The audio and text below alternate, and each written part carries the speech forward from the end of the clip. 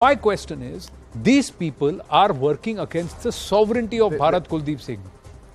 Now my point is, what should we as India do? They are all bark and no bite, Anand. Whether they are bark or bite. देखिए क्या हो रहा है? Bark and no bite there. What is happening is the bark and bite was evident on when they disrespected the national flag and they had a free run at the Indian consulate on the streets of Britain.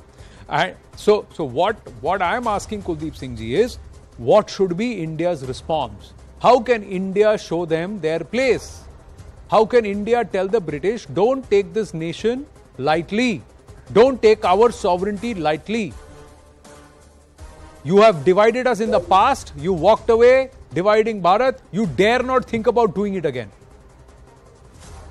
See, Anand, honestly speaking, Pakistan is a creation of Britain.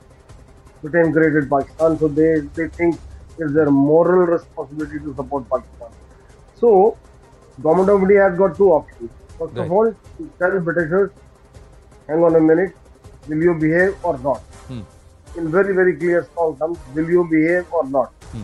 And second thing is, if they don't behave and if they continue with the anti-India activity from their soil, then things should start moving in India regarding how we deal with the British system, and they have lots to lose if India stops the trade deal. First of all, if India stops, see, they have got 6 to 7 missions in India, all over India.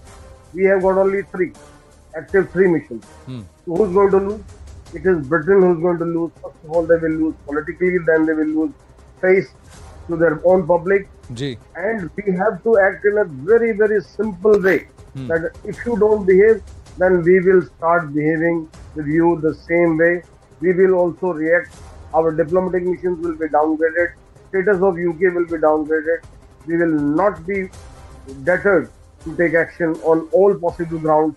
Sir, we cannot. We have to send out a very, very strong message that this is not acceptable. And if you do this and if you allow this on your soil, then there are going to be repercussions for the same.